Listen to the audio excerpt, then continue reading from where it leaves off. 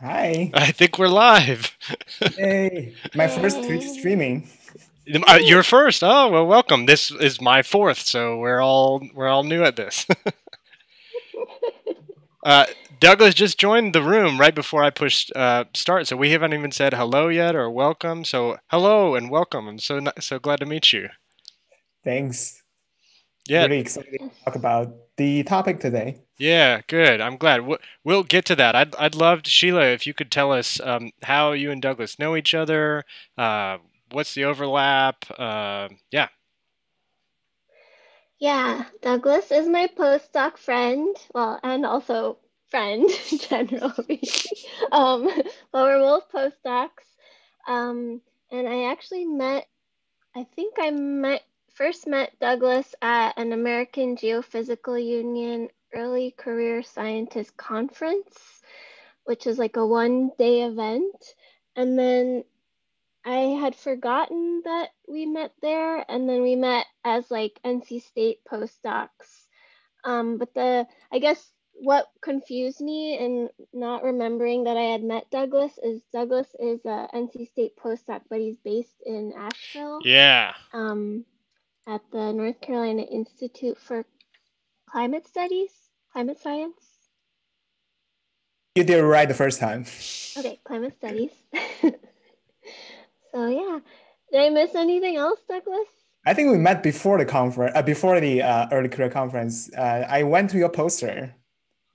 I think Oh, we, I'm so sorry. I don't no, Oh, remember I yay. that. think it's the same. It's the same conference, but I think we first met at the poster, and then we met at the early career conference or the networking events like Okay. that with hydrology and like different sections together. It's the trivia Cool. events, right? Oh yeah. Okay. Awesome. That's great. Well, we're so glad to have you Yeah. with us, Douglas. I'll do some introductory stuff here. So this is the fourth and maybe final, hopefully not final, but the fourth in our series of open science and reproducibility with my co-host Sheila. And thanks as always for anyone who's watching or listening now or catching up later. We've covered so much ground over these 4 weeks. Drank so much tea. Sheila, what do you have? In honor of Douglas joining us, I have Asheville Tea Company, lemon yaupon. I don't know if I said that right. It's very tasty. That's really nice. I don't think I have any tea from them, but because I still have a lot of tea in my cabinet, so I don't need to buy new teas at this stage. And This was a gift from my advisor, Natalie Nelson. So thanks, awesome. Natalie. Thanks, That's Natalie. nice. Natalie's like our unofficial sponsor of the Yeah. stream. And of course I went across the street to our friends at Global Village and I got a Darjeeling, and I think this may be the first time I have actually ever had a Darjeeling, and it's I'd say it's milder than I expected it to be. So it's very good, but that's what I'm drinking. Um, the two other parts of our conversation today are diversity and documentation. And as always, lots of information is in our GitHub repo, which the moderators should drop in the chat any minute now. Um, shall we start? Well, the you can see on the screen I have the a oh Douglas, I don't know if you can see this. So I'll give you on our Twitch channel, you can kind of glance at what's happening, but it might, I'll put it in the chat here. Um, but it might, you might need to mute the Twitch channel because otherwise you'll hear two things at the same time. But on the screen, you all should see an umbrella about open scholarship. Uh, a phrase that, open research, open scholarship, open science, depends how you want to call it. But under the umbrella are a variety of things that the people that created this graphic, but also lots of us are starting to recognize as um, the broad spectrum of what open research covers. Of course, open educational resources, open data, open access, and then community science they have under here, and equity, diversity, and inclusion. And I think this graphic came out of the product of some other conversations kind of across the globe about what was really possible with open. If we were talking about open research, it's not just about the products, right? It's about the people and the process, and that combined really neatly with necessary and kind of progressive future thinking conversations about equity, diversity, and inclusion in the academy, which we should have been talking about for a long time now. So that's where this all came together, and where we will take the conversation. But before we do that, we should talk about, or let's ask some questions about Darjeeling. Douglas, could I ask you, and I'll kind of click through some links here. Do you like Darjeeling? What's your favorite kind of tea? Do you like Darjeeling? So I have a long history with tea because I grew up in China, and when I grew up as a kid, I hated tea. I just like old-fashioned plain water and those like cold water, and not even warm water in the winter. That's when my parents think I'm a weirdo.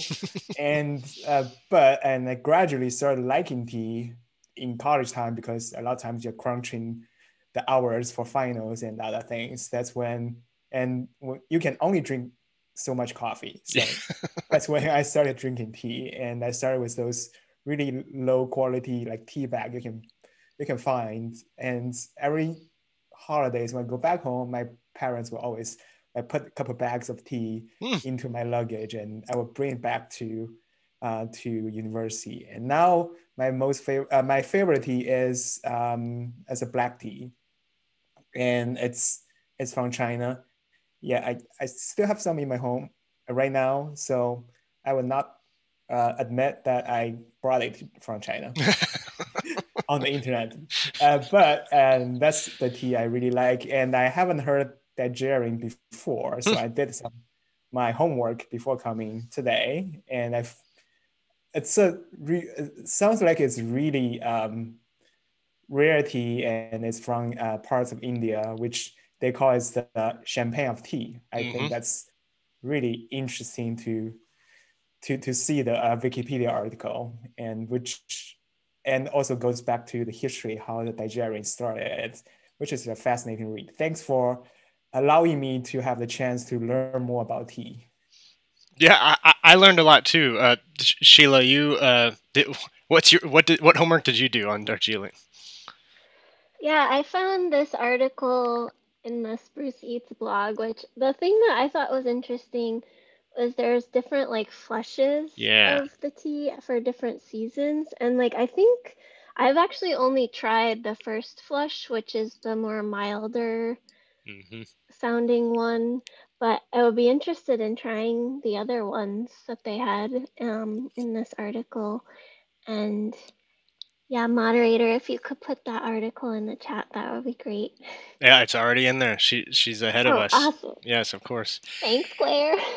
Okay, so I'm gonna try to do this my research. I'm gonna show you how I do it really quickly, and it goes from excitement to sort of, I wouldn't say worry, but there's a complicated history behind this tea. Okay, you ready? Here we go.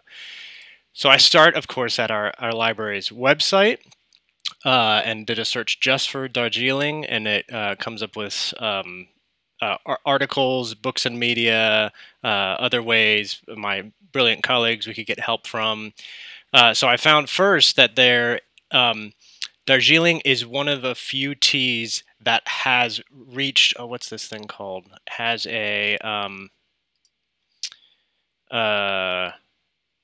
it's part of a register of protected designations and protected geographical indications. So Darjeeling, you can only call something Darjeeling tea if it comes from that region of Bengal and India.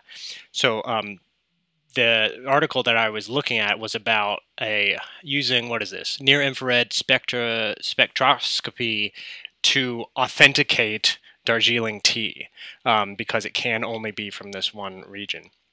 Librarian Colin says, otherwise it's just sparkling tea. Yeah. So that was fascinating to me, that there is It's like there's a cheese. Oh, Gouda cheese from the Netherlands is from a specific town, and it has Or bourbon. or bourbon, Kentucky bourbon. Right. Yeah. Yeah. Good point.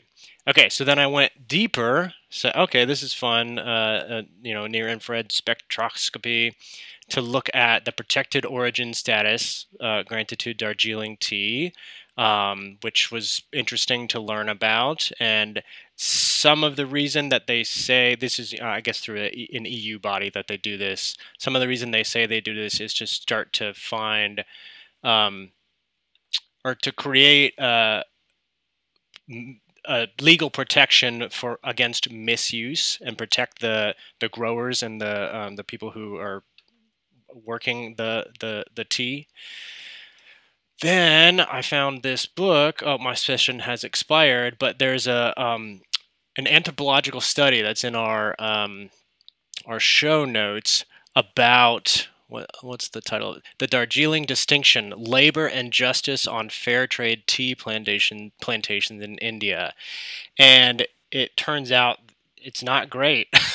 That despite the fact that it has a protected status and fair trade is doing what it can, the humans who are working on picking this tea aren't as protected as we all might hope. So then I went to the director of open access journals and started to learn a little bit more about the interrelation between poverty and hypertension, a study that was done in Darjeeling with the tea workers. Another one about respiratory morbidity in the Indian tea industry. So there's some complications with food from other places, which led me to the bright light that I want to end this with, is to point to one of our colleagues here at NC State. Duarte Mores runs a group called the People First Tourism Lab, and a lot of the work that Duarte and his lab and colleagues do is to find ways to mitigate and actually to empower communities where tourism is a thing, or agritourism, or whatever, to empower the people who are doing that work, who live in that area, and then invite people who tend to be tourists to come to those areas to actually engage with the life and the humans that live there. So I wanted to, it's a complex history, but Duarte is doing great work, and I'll call out that he was actually a graduate of our open incubator program in the libraries. And you can see here that they call out in their sort of lab manifesto that they have a commitment to openness in process and praxis, sharing results of research as openly as possible while remaining as closed as necessary to protect the humans in the center of the work. Okay, so that was really long, but it felt really important to say that Darjeeling has a complex history. And now, what do we say about diversity and or documentation in open science? Do you want to explain reproducibility first? Oh yes, of course.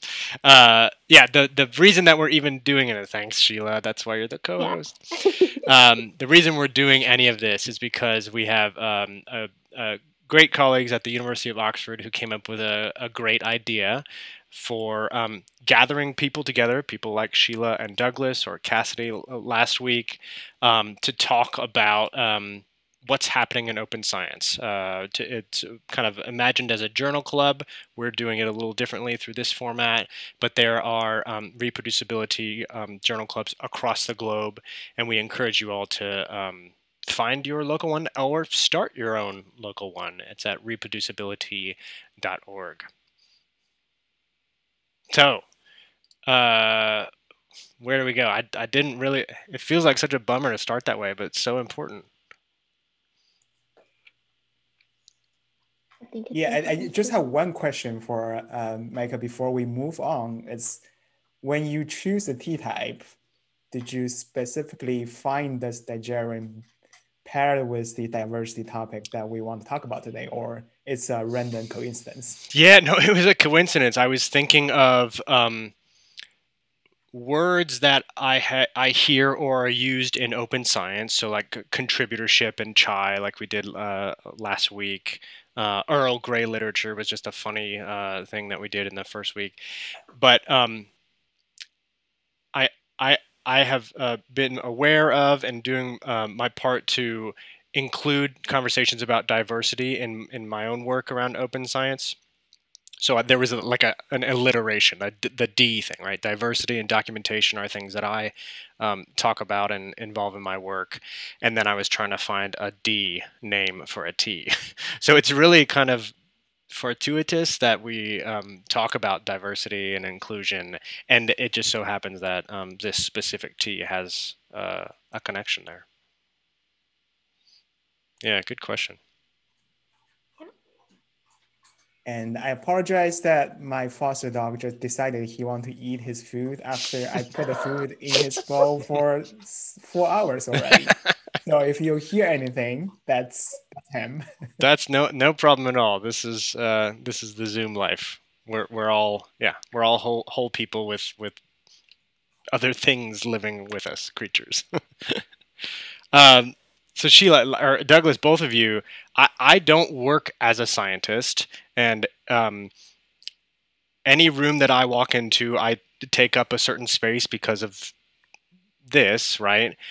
I'd love to hear what it's like for you. What's it like to be a scientist, doing open scientist, representing your work and yourself in this a sub area of a field that you work in.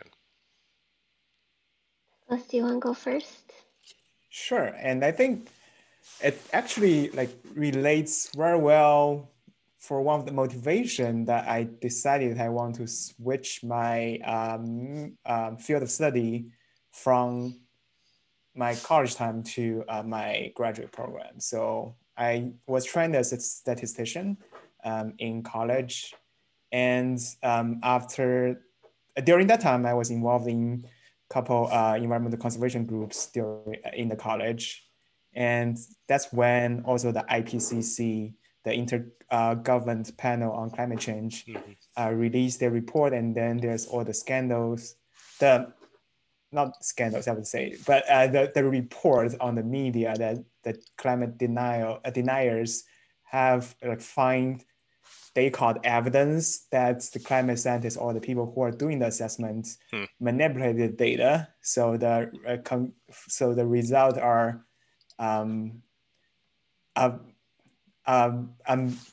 manufactured to serve the purpose of that report. So I think that brings up the topic of reproducibility really to the core, where you need to make sure that all your analysis can be reproduced if anyone wants to question your process or your motivation of doing that. And so with everything documented and can be reproduced by anyone, that can really be an important step, especially for those topics that may be politicized or may have more distrust from the public in certain time of the human history. So increase the confidence to the public. So I think that's a really important topic, and why I really think that reproducibility is important. So Sheila, do you have anything you want to share with your research? Before I say something, I also wanted to ask you about your experience with ESIP, which I'll let you define the acronym there. Okay. Yeah, ESIP is a nonprofit organization. The full name is Earth Science Information Partners. It started 20-some years ago, and it's founded by NOAA, which is National Oceanic and Atmospheric Administration, and NASA. I think everyone knows that, with the Mars rover who just landed last week, and also USGS, United States Geological Survey.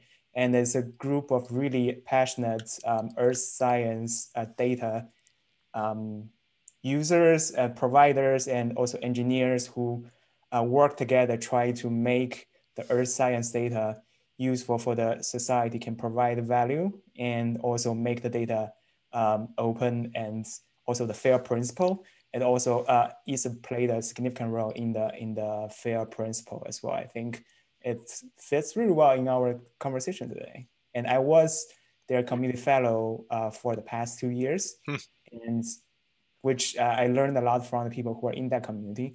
And so for anyone who are interested in data informatics or data science, as well as just overall open science, I highly recommend to find that organization and learn what they have been doing. And they also did a lot of fabulous work on data citation and software citation, etc., which they provide the guidelines and all different important materials everyone can find useful.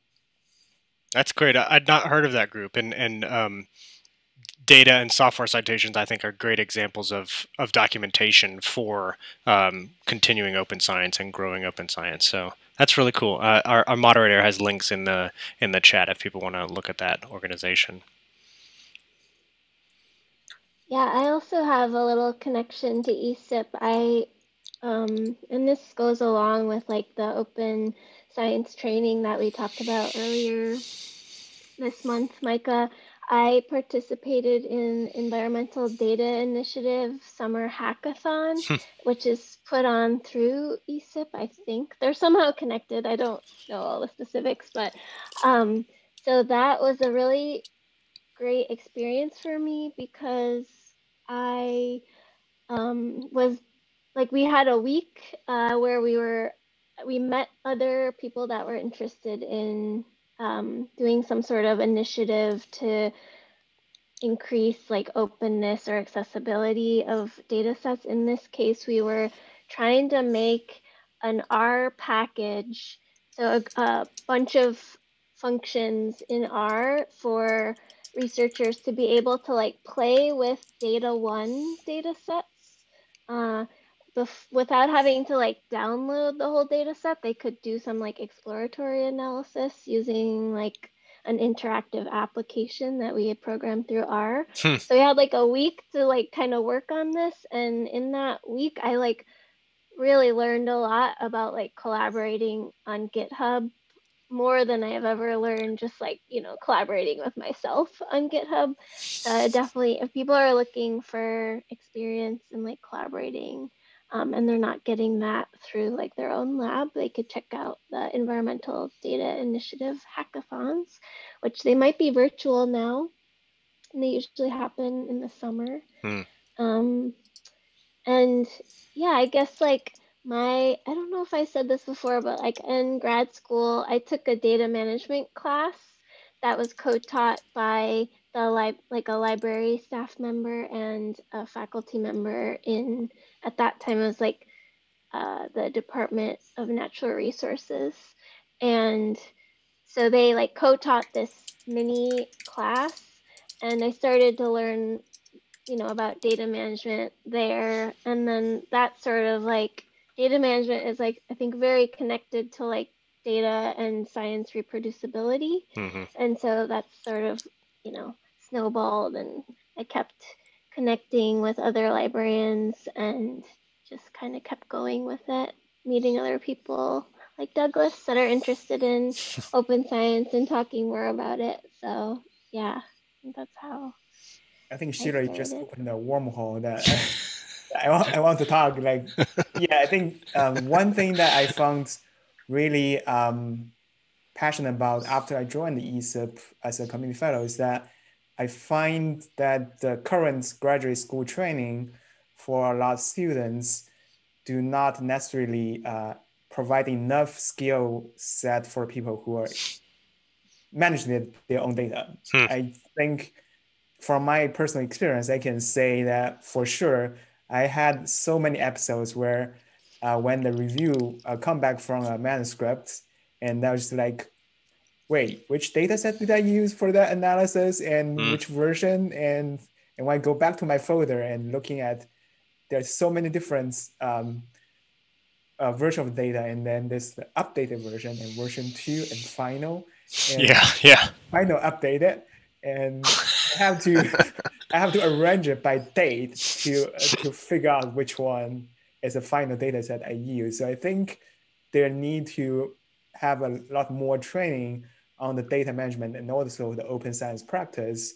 And oftentimes I found those training are usually falling on the shoulder of libraries. And those are not necessarily, I'm not saying the library is not doing a good job, but just a lot of times people don't necessarily know where to look for those resources. And if that can be incorporated into the curriculum for the grad school and in each program, that would be much more efficient and much more necessary than like falling on the shoulder of librarians to find the time where they can do that workshop. Yeah, that I'm you you've hit the nail on the head, Douglas. I it seems like a lot of that is coming to libraries. I think because our interest in it, like the yeah, like we are organizers of information and knowledge, and we're starting to our field generally, and I think across many fields, starting to think about data as something that can be organized better, right? So a lot of that that work has come to libraries and librarians, and we have a great support team here at NC State for research data management generally. And I did want to call out that as you all were talking, I was reminded that because I'm so impressed by what's happening in the earth and geosciences for that you are both beneficiaries of. There's a group called the Code for Science and Society that has recently put out a call, a sort of a grant call for virtual event grants that are supposed to be focused on. I'll read their call here, and it should come in the chat in a minute. They are supporting communities with grants for virtual events focused on improving and connecting research-driven data science tools, practices, and communities themselves. And they're especially encouraging international applicants and events held in non-English languages. So there is now, and this is a product of COVID in the world that we're living in. It's possible to get the kind of training that isn't necessarily in graduate programs yet on data science skills, reproducibility, open science, and groups like the Code for Science and Society have funding available for people to put in a call and say, oh, I'd like to host one, somewhere in the world, which would be online. So I think that's a great resource. I did also want to mention that I didn't say, Sheila, I didn't tell you where we were going to take our trip, our traveling tour today, but we are right now in Asheville, North Carolina, looking over the yeah, we wanted to go visit Douglas. Beautiful. Looking So over fun. the city, and yeah, this is the first sunny day we've had in North Carolina in week and a half, 2 weeks. So it's wonderful that we can see that, and glad that our viewers can see it also. We'll visit some other places. We're basically taking a tour across North Carolina for the next half hour or so. Oh, Douglas, where are you? Yeah. That's a virtual background of the building I work in. Nice. If we are in person. So that's the downtown Asheville where you can overlooking the background is the mountain and this is sunset time. Yeah. Love that city. It's beautiful over there. So Sheila, both of you all are postdocs. What are the not to put you on the spot, but what are the barriers, right? What's holding you back, or what not holding you back, but what are the barriers that you face when you are trying to do open and reproducible work? You want to go first, Douglas?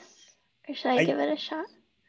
I'm just the first thing coming to my mind is the infrastructure. And I think especially when you try to make your research reproducible, that you need to provide a lot of things that to make that reproduction process possible. like for example, the model you're using, or the code you're using, and then the data was used in your model and analysis developments. And oftentimes for people who are doing, especially those large scale like analysis or large scale like studies, the infrastructure to support such work may not necessarily be there.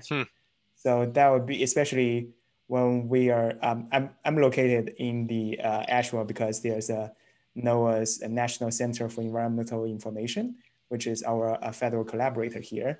And they have the world's like largest archive of environmental data. And all the data are open, but not everyone can have the computing power to process all the data. So if people who are from the developing country who need to reproduce the work, and they may not have the computing power to do that.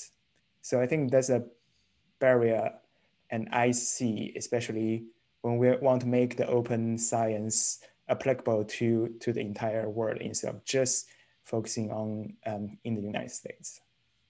That's a great point. Yeah. Sheila, anything to add? And I'm going to transport us to Raleigh while you speak.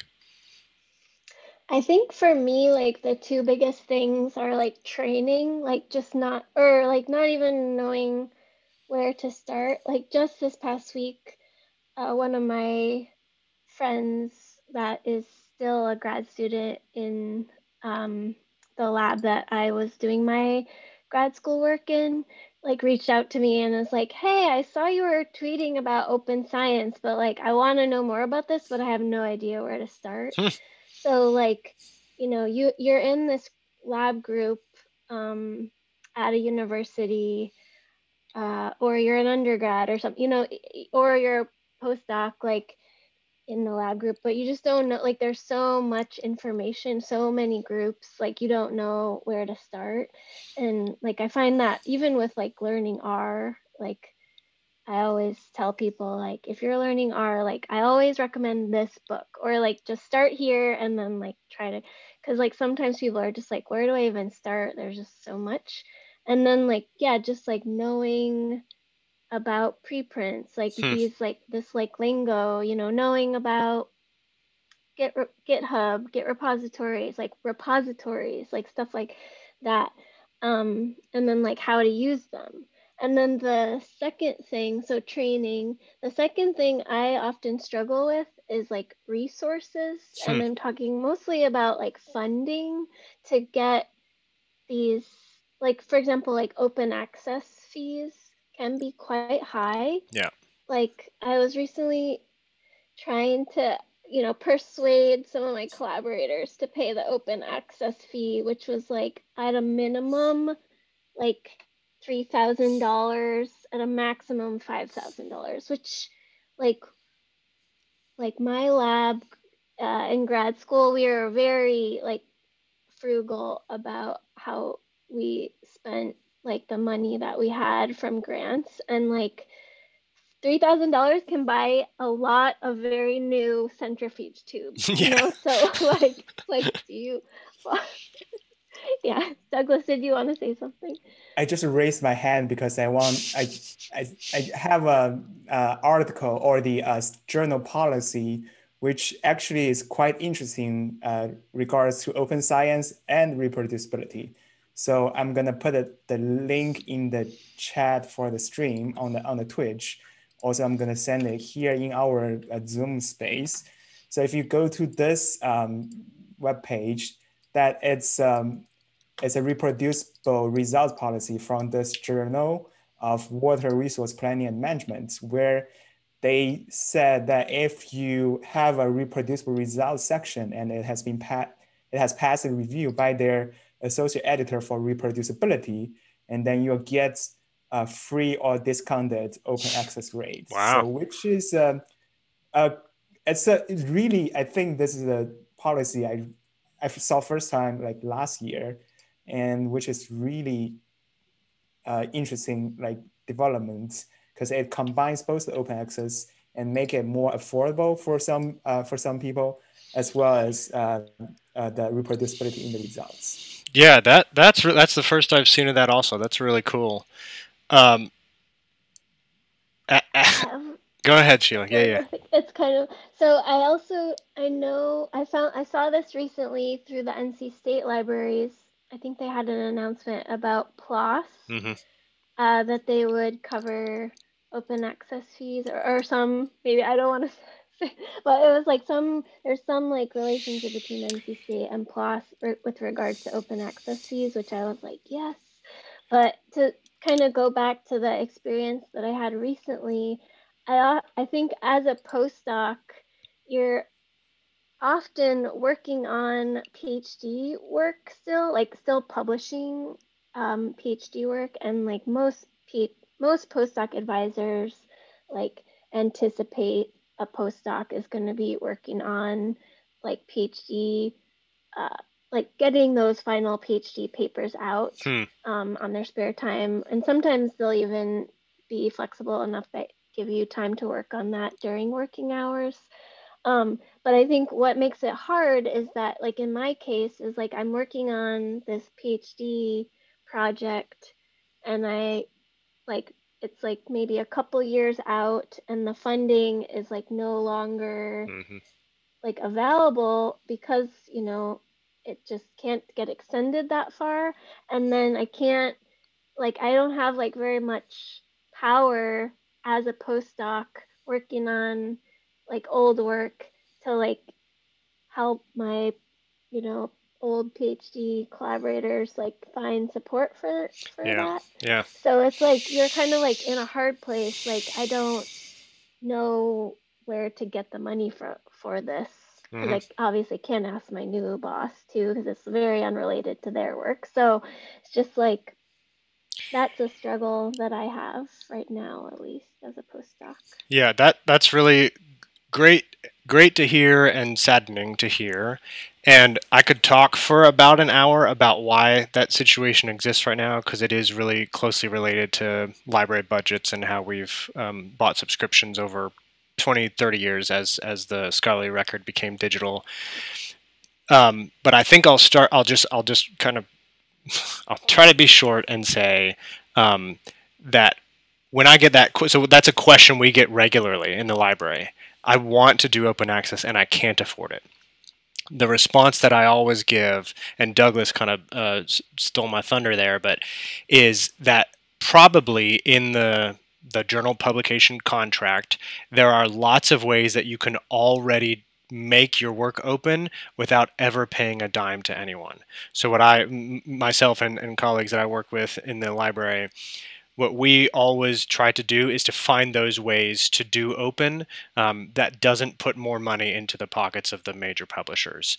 I think that societies and associations like the American Geophysical Union are trying to find ways to make that process more equitable also, but it's still not great.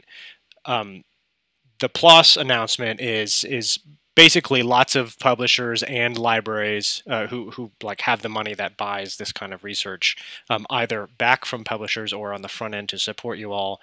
Everybody's trying new models to try to figure out a way to make the money work where knowledge can actually circulate, and it isn't a barrier to postdocs or our colleagues from low and middle income countries, right? Um, the models are developing right now.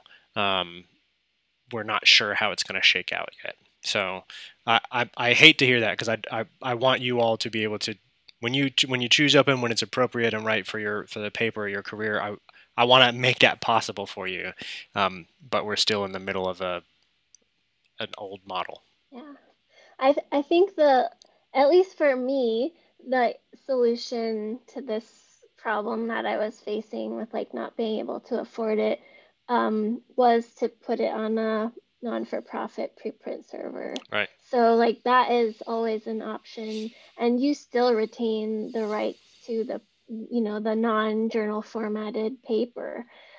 So yeah, just posting that and then making sure that you include a link to that in the paper Hmm. so that people can read and also in the supplement, because typically the supplements are free to access for people. Right. So that's like one way to get around it is like, yeah, put the link for the preprint in the supplement because the supplement is always free for people to access. I think since we're on the topic of the publishing and open access fees, and I'm sure all you are aware of the announcement from Nature like earlier about charging like $10,000 for an open access journal or for an open access publication, which I just feel being attacked. But like my other colleague who is editor or who is doing a lot of editing for the institute and also for other international reports have brought up a really good point that all the journal are not operating for as a nonprofit, so they still need to support their editorial like staff and things. So there has to be a balance between the fees and for the open access to make sure that those journals can still like sustain. But I think the $10,000 is just too much. And so many centrifuge tubes. And yeah, Douglas, that's a great point. And I think that part of the reason Nature did that was responding to some of what's happening in Europe, where there's a thing called Plan S, which is national government funders trying to like set a line and say this is what open access should cost. And I think Nature and the publishing companies are kind of responding to that and pushing back. But yeah, so one of the responses that I hear about and read about, and I'm doing my best to make possible, is a concept that we're calling open infrastructure or community-owned publishing or academy-owned journals. All those phrases are being used in different contexts, but the basic idea is that for about 30 years now, we've sort of slowly ceded control of our own literature and circulation of it to commercial companies, publishers. And that worked for a while because they could make things move quickly because they had money and big offices. But now maybe because lots of universities are understanding that connecting knowledge to local communities is important and being able to control some of that knowledge. We're asking questions. I think it's mostly coming out of the library field, but library and adjacent fields about what would it look like if NC State was I hope no one quotes me on this, but what would it look like if NC State was the publisher of leading climate scientific research, where the papers and data are out and available first, right? And then there's a concept that we call an overlay journal where we'd start to pull together, oh, this is the really good stuff, this is stuff that's really important to coastal resilience, and then so it's all out and available immediately, and then the journaling that currently happens now actually happens after things are already made open. That's a huge vision. I think it's still 15 years down the road, but that to respond to some of that, what libraries are trying to get at is what can we take back from commercial publishers and say, hey, actually, this is something that we can handle and we can manage. And also, I had some sort of like footprint in the scholarly communication a group, and 2 years ago I attended the Force 11 Scholarly Communication Institute. Great. That's happening in the summer, and that year was in UCLA, and last year was like virtual, and this year they're also doing virtual summer institute.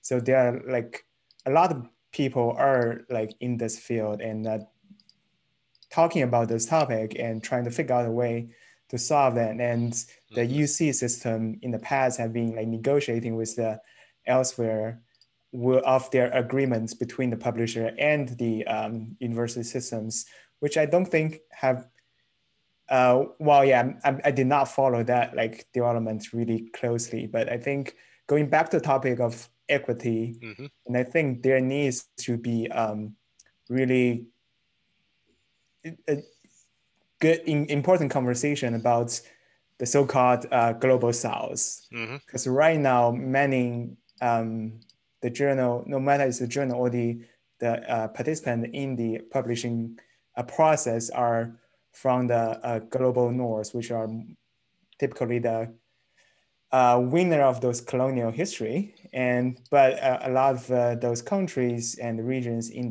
the so-called global south have been like really in the disadvantage because of the less, they have like less funding and also less support to make all the resource like open access, and also any publication behind the paywall, it's really hard for them to access.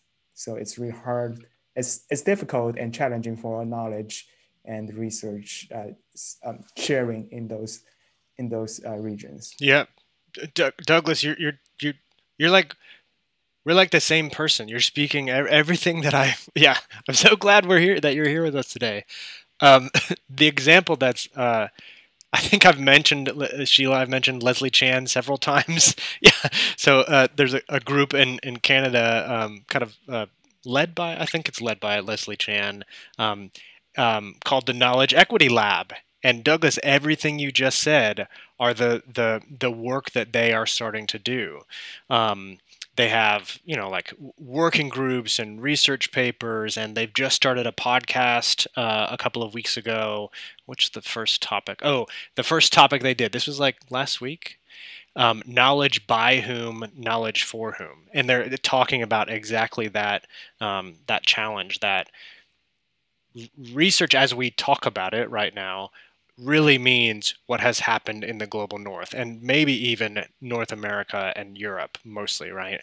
Although, there's this really great, I'll see if I can find it, but Leslie Chan again did a talk where he has this, it's a map of the world, but it's distorted by production of research and resources for research. And it's, like huge in the US, huge in Europe, and then sort of a little bit bigger in China and India, Germany, and then everything else is kind of just really thin and slim. I'll try to pull it up here in a second, but yeah. So what do we do? Sheila, go ahead. Want to talk about be fair and care? Yes, we do need to. Yeah, go ahead. I think that's I have a segue that I want to mention, is that not just the knowledge and the research, but also that data itself. Yeah.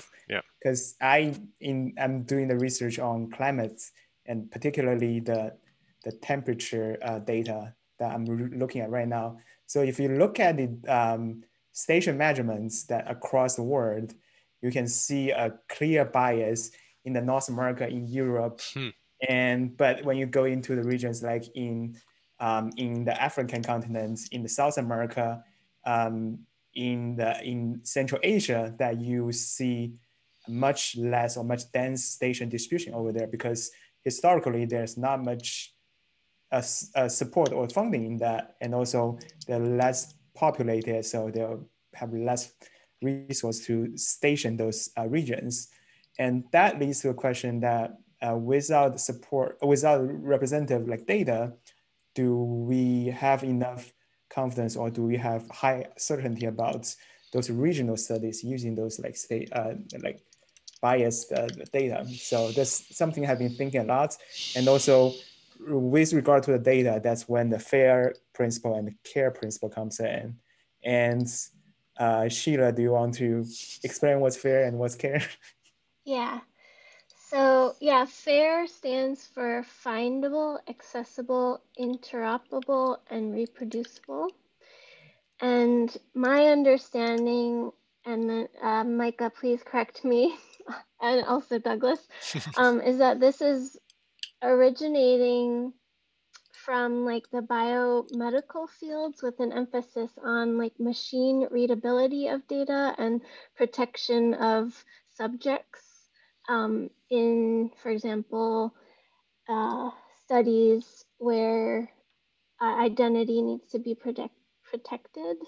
And so having guidelines in place for like how to or whether to share data in those cases. But yeah, so for FAIR, I often think about like, can a machine read the data or read the documentation? And Then with CARE is a fairly new set of data principles and data governance principles. CARE stands for collective benefit, authority to control, responsibility, and ethics. And this is from Russo, Carroll, and all. They say the CARE principles for Indigenous data governance, CARE, empower Indigenous peoples by shifting the focus from regulated consultation to value-based relationships that position data approaches within Indigenous cultures and knowledge systems to the benefit of Indigenous peoples. Mm-hmm. This shift ultimately promotes equitable participation in processes of data reuse, which will result in more equitable outcomes. So CARE is, I think of as more of the perspective of like protecting, like, and giving and empowering, and giving sovereignty to the people that you're collecting data from. So in your example, Douglas, those communities in like that might have temperature data, like written records or things like that, and how do we like give back to them or be in a relationship with them so that both we and them are benefiting from this data that they might have, but we just don't know about yet, you know?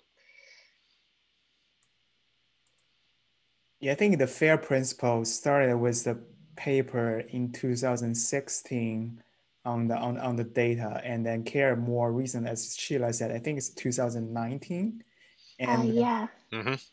and recently there are a lot of conversation, I think, within the American Geophysical Union, because a lot of the research can relate to the indigenous groups across the world, and also the traditional knowledge and from the tribal communities are really, because I heard that one conversation in the last in 2020 the American Geophysical Union annual meeting is that because we have a really colonial view of the observation, because we think observation should be the data that collected using those instruments that are developed.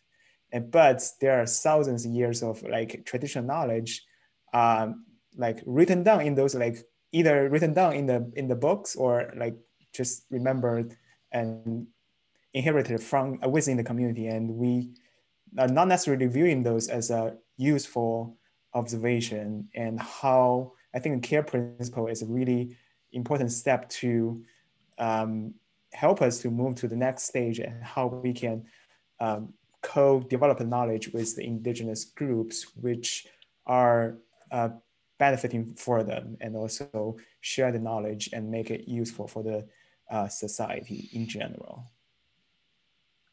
Just brilliant. That's what we should do. I have on the screen. I've been clicking as you all were talking, but on the screen I have, guess what? Another paper from my buddy Leslie Chan, where this was supported by the government of Canada as a response to UNESCO's call about open science, which UNESCO is sort of forming a sense of how they want to support open science. But in the summary right here, it's just echoing what you just said, Douglas, that Leslie and his co-authors say. We suggest greater openness to knowledges and systems of thought that come from indigenous peoples, minorities, and cultures from the global south.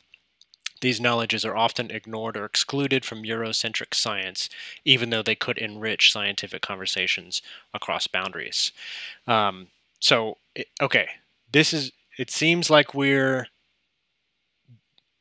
these ideas aren't coming out of nowhere. We have the FAIR principles, the CARE principles, the two postdocs and a random librarian at NC State. Other than having these conversations, which I love doing and will continue to do forever, what do you all see as a first next step on this path toward inclusive or equitable open science? just I see a comment from one of my friends, Nathan, and he has printed out that the part of a care principle includes the limits to access for certain type of knowledge, which is absolutely true. That it's not that we can decide what we can access. And also, I think one thing that I don't think we have talked about in the GitHub page is the relationship in the especially for the data part, which is the relationship is important. And another, I think I'm just like keep like putting new things in there. There's something called Mukutu, which is management system or technology where allows you to working with the indigenous groups to decide how to share or how to manage that data. But in an article from National Endowment of Arts or Humanity, they have mentioned that that's only a technology, not the relationship. So the relationship still need to be built between the people who are doing the research and people, the tribal community who want to work with you. So there's a need to be a mutual agreement and the relationship with those groups. Yep. Yes, totally agree. And we have a couple of examples in the GitHub repo, the Open Cider group, which you can see on the screen now. And Sheila, I think you put OpenScapes on there also as sort of communities that are developing around some of these principles and really trying to affect change and gathering, people unto themselves. We are always running so short of time, but Sheila, do you have any last thoughts or things to add? I'm still learning a lot about, I think definitely check out the care principles paper. And I know I'm still learning a lot about, best practices for co-production of knowledge and participatory research. And I think there's a lot of information out there about that. I still am like asking around for that information. So that's, I think, something to like look out for. And I know at least on Twitter, and I think they have a website, the Indigenous Data Sovereignty Network. They often have really at least interesting from my perspective, conversations about data sovereignty and these care principles. And so I think definitely if you're interested in that, check that out. I guess ending, I'm so sad this is the last week and it was great to do this, and I hope we can continue in some way, and that we can keep talking about these things because I think they're important, and I will leave it at that. I appreciate all of this. I agree. I'm going to take us back to the beach. We were on the Outer Banks for a second, but Douglas, while we go to the beach, do you have any last thoughts or comments? I think a good conversation is always short, and I really enjoy the conversation. Although it's my first like Twitch like streaming, so I hope I did good. And I really like to continue the conversation with both of you like offline, and hopefully we can do this type of events soon. I agree. So I'll have the last word, I guess. I can't thank Sheila enough for taking this strange journey with me. It was started as a random meeting about a project, and then became we should do a workshop, and now you've invested 4 weeks, not to mention all of the background work that you did. So it would have been a total failure without you, Sheila. So thank you. And when we can get together in person, I'll buy you teas or beers or kombucha or whatever you want to express my thanks. Yeah, Douglas, we'll have to take you to Global Village next time you come to Raleigh. Definitely, because I was already planning to go to NC State for another event in March last year. And then we all know what happened after that. And we just don't talk about it here. Yeah. Well, we're all looking forward to times when we can be together in person again. Let's continue the conversation and invite our viewers and listeners to stay in touch. Sheila and I are both on Twitter. Douglas, are you on Twitter also? I am. Do you want to speak out your handle? At Douglas_Rao. That's my Twitter. Yes. Okay. Thanks to both of you. Roxana's here today. Hi, Roxana. She brags about our channel. Oh, thank you so much for being here. Great to see you again. Thanks again. We'll see everyone when we do this again. Moderator Claire. Thanks, Claire, moderator. Thanks. And I'm stopping the stream.